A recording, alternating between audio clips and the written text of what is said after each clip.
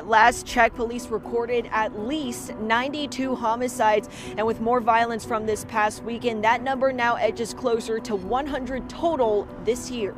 Crime scenes dotted all across the city this weekend. This one along Maple Avenue, a quadruple shooting turned deadly. Police say officers found a 31-year-old man. He died at the scene. This morning, police say a 19 and 24-year-old walked into a hospital. Both men had been shot. Also this morning, police say a 37-year-old man was found shot inside his car near Almora Road. 2 more men were also shot. Police say a 36-year-old man walked into a hospital with gunshot wounds.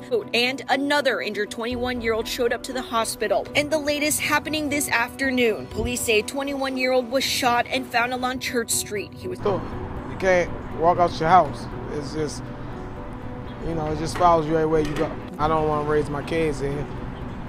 And I came up here. I love Baltimore. I love it.